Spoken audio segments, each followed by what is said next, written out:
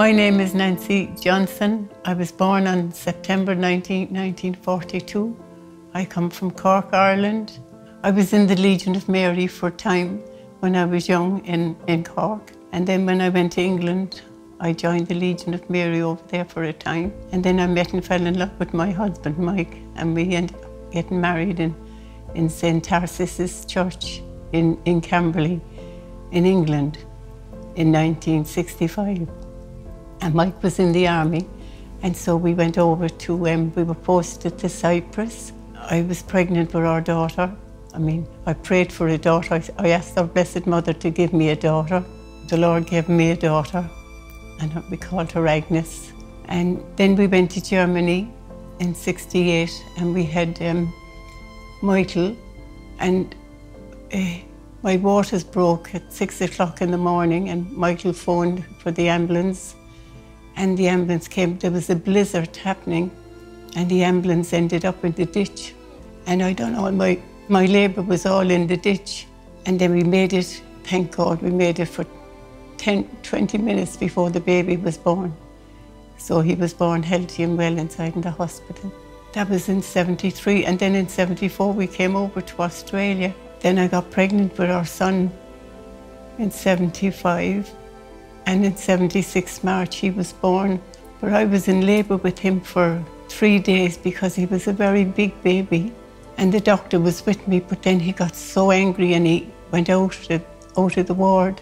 I said, "Dear Lord, please," and our Blessed Mother, I said, "Blessed Mother, you know I'm in trouble here." And I said, "Please God, help me." And then I'd say it was an angel that stood by my bed in a white coat, and I said, "Please, please help me." I said, "I can't get my baby out, he's stuck." And so he went out and brought the doctor back in. The doctor said, "I'm sorry, my dear, I have to cut you." And I said, "I don't mind, just get my baby out." When baby Peter was born, he was navy blue from top to bottom.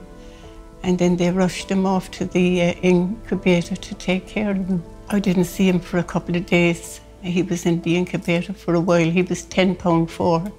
I wasn't able to get him out. I really believe that God sent an angel to help me, to save my baby. He was well, and he's a lovely young man now. He's 46 years of age now.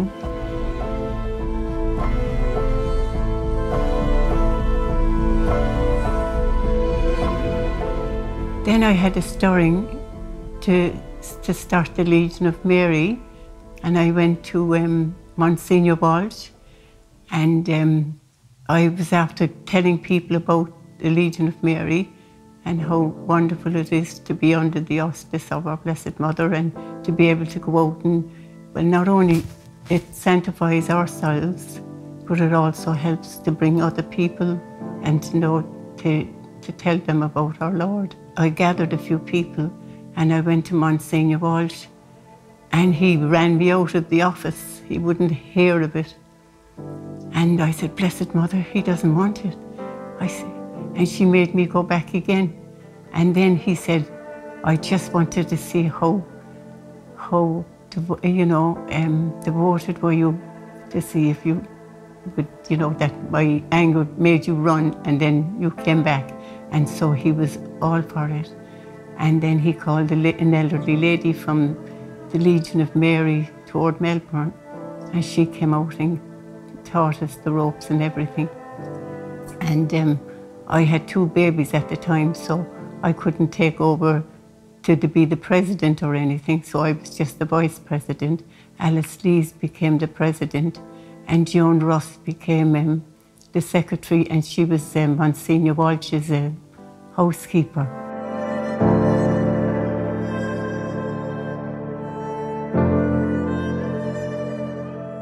But when we were in Germany, I was smoking. I was 18 before I took my first cigarette.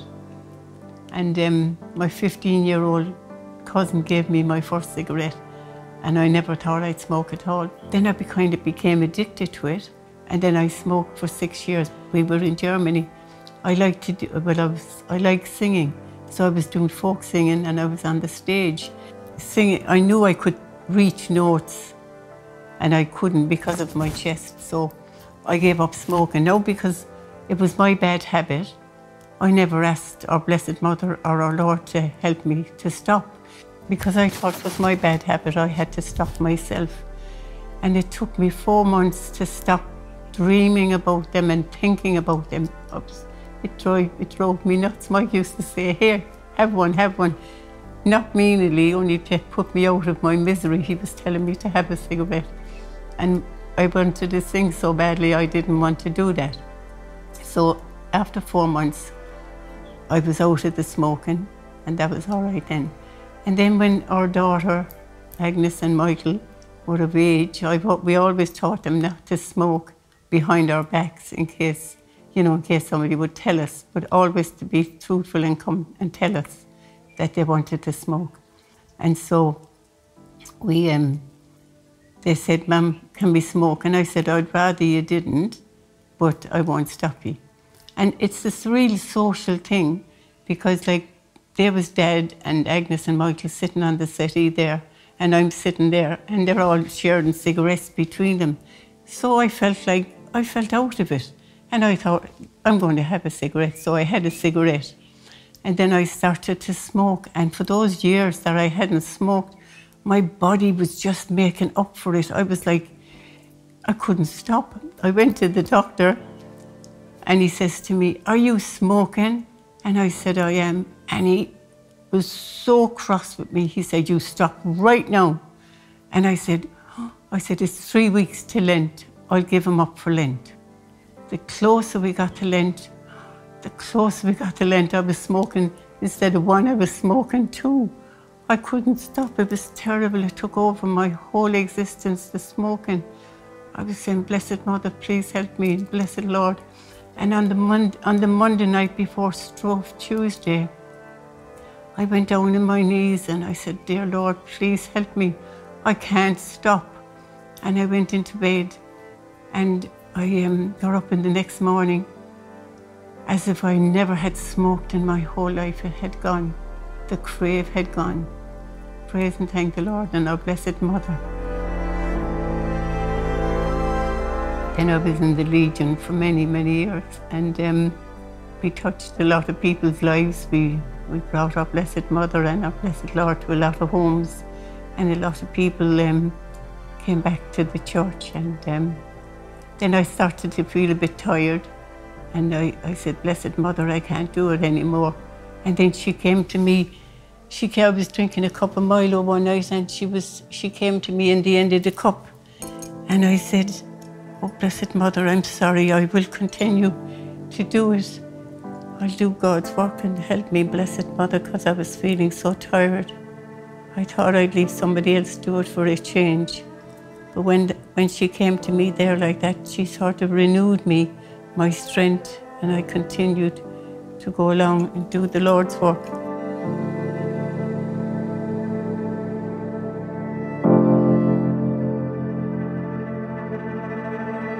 And then I got a job in M&M's.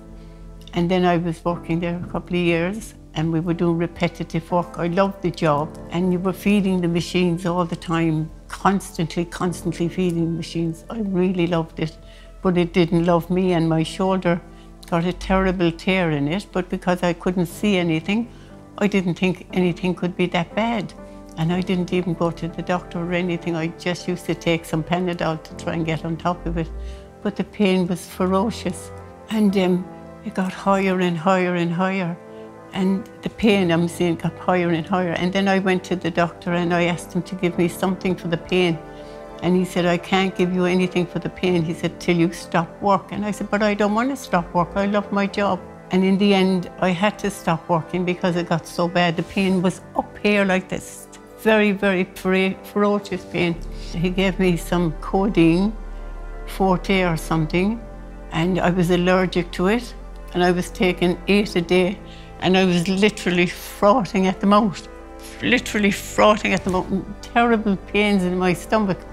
But to try and get on top of the pain, I had to take them and they were making me so sick. In the end, I couldn't take them because they were making me sicker. I just had to put up with the pain. And our Blessed Mother was saying, Blessed Mother, please help me, I'm in terrible trouble here. And we were down in Rosebud one day and it was my birthday, And the doctor was after saying to me, we'll have to operate on your shoulder. And I was saying, no, I couldn't imagine anybody doing that. You know, it was so painful. Anyway, I refused the operation. And then we were down in Rosebud one day, and I really broke down and I started to cry. We were having a little meal and I started to cry. And I really believe the Lord led me, our Blessed Mother led me, took me by the hand, I'd say, and led me to the chemist in Rosebud at the time. This lady, out of the blue, came and she said, can I help you? And I said, I'm in terrible pain with my shoulder. I said, it's very painful. It was like just hanging like that. And she said, I've got just the thing for you. And she went in behind the counter and she came out with a sling. And she tied it over my shoulder. She rested my hand into the sling. And there was like a hair's difference in the pain. Now the pain was up here, and it was like a hair's difference in the pain. I started crocheting and I started my tear all over again. And then that started to ache all over again. And the doctor sent me to a physiotherapist. And he insisted, this physiotherapist, he insisted that was my neck. And I said, there's nothing to do with my neck. I said, it's my shoulder. And he wouldn't listen to me. And he started working on my neck. And then I said, please, I said, it's not my neck. I said, it is my shoulder. In the meantime, my shoulder froze. And I was going to the doctor and they were putting injections and this and that and the other thing into it, and nothing was working. And it was in 2004, in January 2004, the Potter priest came over from India, and I was only helping to serve the food with one hand. You only need one hand to serve the food. And I was after doing that. I couldn't wash up or anything because you need two hands to wash up. And so I went in and they were all praising God inside in the hall, and I just joined in praising the Lord. In the meantime, when I worked in the hospital, I was using caustic soda for cleaning the ovens at the time, and my sense of smell went. So I had no sense of smell for about 15 years. And I used to burn all the dinners. And it was only one person at Holy Family knew that I shared with, that it was Monique Gunizine, that I shared with her that I had no sense of smell. We were down there every Monday, her and I, we used to do the envelopes while the others counted the money. We used to put the envelopes in order. And she said to me one day, she said, Nancy, she said, there's a terrible smell in the fridge. Can you smell it? And I said, no, I have no sense of smell, telling her what happened. And she said, open it, and I opened the fridge and I couldn't smell anything. And anyway, with Father Mordecai that day, after I'd been in there for about 20 minutes, Father Mordecai said, the Lord is healing people that haven't had a sense of smell for many years. And I said, Lord, is it me? And the Lord said, yes. And I said, me, like that. And he said, come up. And when I went up, our Blessed Lord was in the monstrance, and I bowed to him. And then I went over to the priest and he put his hand on my head and he says, what can you smell? And I said, everything. And this lady come and put some perfume on me, and my head shot back like that. And I went back to my seat, joyously praising God and thanking our Blessed Mother. And it was amazing the way it happened. And I was there for another while, praising God and thanking him and our Blessed Mother. And the next thing, the priest said, the Lord is healing people with bad shoulders. And I didn't say to the Lord, this time is it me, because my arm just shot up like that. Praise be to God. He broke the shackles of the frozen shoulder that I had. For 2 years it was stuck like that. Praise be to God. How wonderful God is.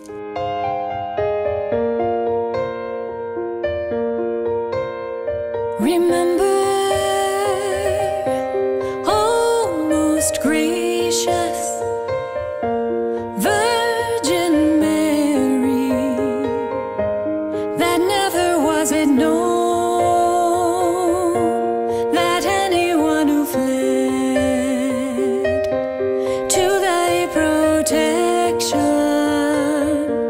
implored thy or sought thy intercession, was left unaided, was left unaided.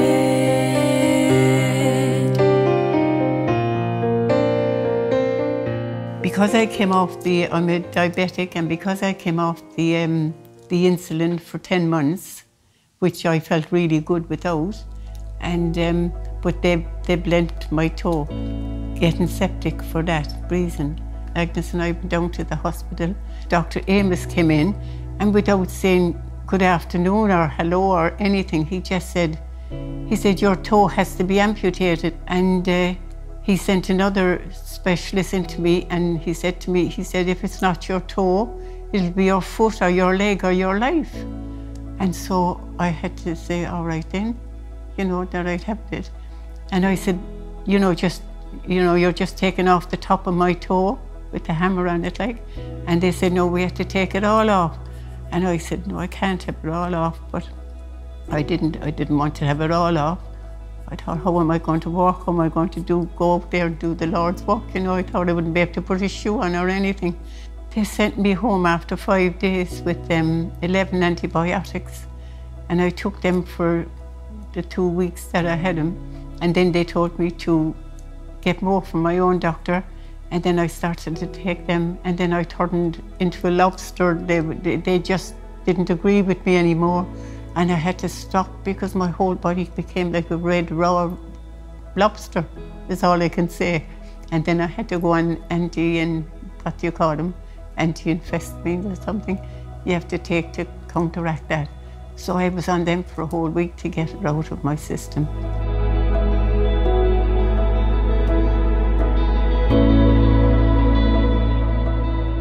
In the meantime, they were still dressing my toe every second day, and it still looked like it was just dug up and buried and dug up. And then on the Friday, I saw a different doctor, and he was one of the doctors that I had seen earlier on in the piece, and the nurse was the same nurse that I'd seen from the beginning. And she said, Nancy, your toe isn't healing at all. You have to have it operated. You have to have it off. So I phoned Kimberly. She was the assistant to the surgeon, Dr. Amos, and she was ringing me on and off and telling me how urgent it was, that you have to get it done, you have to get it done, and I wasn't ready. And I was talking to our Lord and our Blessed Mother, and I'm saying, please help me here, Blessed Mother. It's not easy to lose your whole toe. I said, I don't mind losing the top of my toe. They prepped me all and everything. And the next thing, there was an emergency. Some young boy had to have a kidney transplant. So I was praying for that young fella, and then looking around, then you get your sort of bearings where you are. And I saw there was a man that didn't look very well, and I was praying for him. And then I said to the nurse that before I go down, I'd have to go to the toilet. And the next thing, the curtain opened alongside of me, and this lady said to me, are you Irish? And I said, I am. And she said, so am I. And we chatted away, and then she told me she had a 10-week-old baby, and was diagnosed with cancer of the stomach. So I started to pray for her, and it took 4 hours for the operation for this other person. And then when it came for my turn, then down I go, and they prepped me and put in the needle for the anaesthetic, and got me ready and brought me into the theatre and put me onto the bed. And there was Dr. Amos and Dr. Lily, and there was a window over there where all the people looking in, like all, I suppose, young interns that would come in to learn how an operation is performed on an amputation, There was Dr. Amos there and Dr. Lily there, and there was this person standing there in the middle of them, and he still had a jacket on. He didn't have no mask on, and he had his kind of bag over his shoulder, and he took Dr. Amos had the scalpel in his hand, and he took it off him, and he just went to me toe like that, and he said, we won't be amputating on your toe. We won't be taking your toe off, he says to me. And I said, who are you? And he said, I'm Dr. Stephen.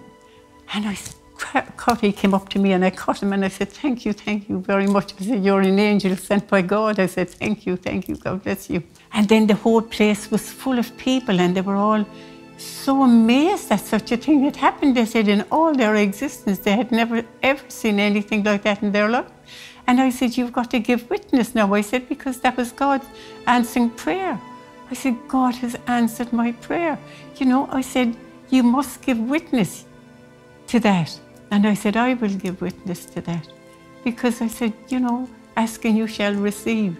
Believe that you have received and it will be given unto you. Then they put me into the ward where you're sort of for recovery, and they gave me a cup of tea. And then I saw the little boy that was after having the transplant, and his young mother was there, and she was roaring, crying. And I called her over, and I told her what happened. And I said, don't fear. I said, talk to our Blessed Mother. Our Blessed Mother, I said, will look after your son, and our Blessed Lord will take care of him. I said, don't despair.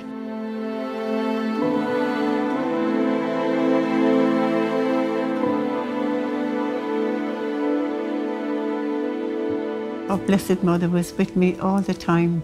I walk with Mary and talk with Mary all the time. Regardless of where I go or what I do, our Blessed Mother is always with me, just like my mother, just like my sister, just like my friend. She's with me in everything I think and do and say. And I offer everything up through her to our Blessed Lord and our Blessed Mother.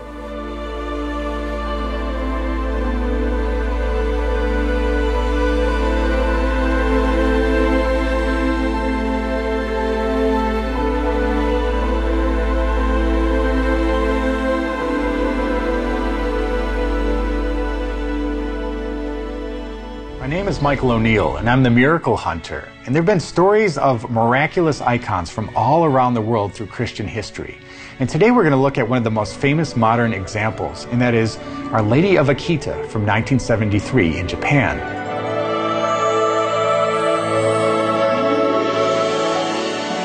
And the story goes like this, that there was a nun, her name was Sister Agnes Sasagawa, and she was deaf. And she actually one night saw some great lights that she followed down the hallway and went to the chapel there, and she saw an image of an angel appearing before her. And after that apparition, she saw that the wooden statue in the style of Our Lady of All Nations began to emanate messages to her, locutions. And later the statue began to bleed in the hand, and tears flowed 101 times from that incredible statue. And so over the course of years, she reported these locutions to her local bishop, Bishop Ito, who did an investigation that at first rendered no results, declaring it as supernatural.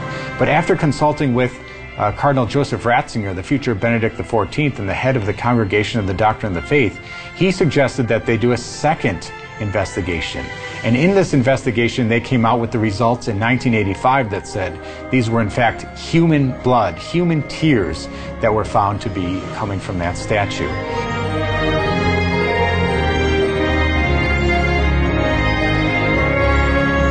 The messages of chastisement, of bishops turning against bishops in the church, a great tsunami and great raining fire from the sky that was predicted to happen, those messages may or may not be necessarily approved by the Catholic Church. It's a great controversial message, but those events of Akita, those that bleeding statue, that crying statue, and the cure from deafness of Sister Agnes Sasagawa are one of the things that make this one of the most incredible stories in the history of our Catholic Church.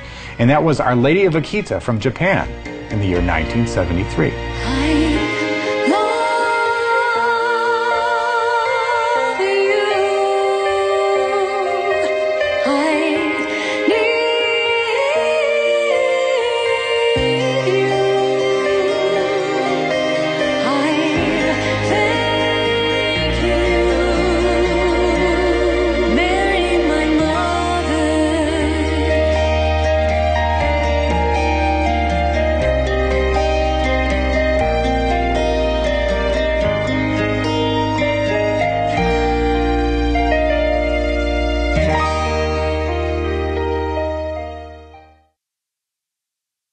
My life is a miracle. Every child has a story of God's love to share. Shalom World, tune into God's love story.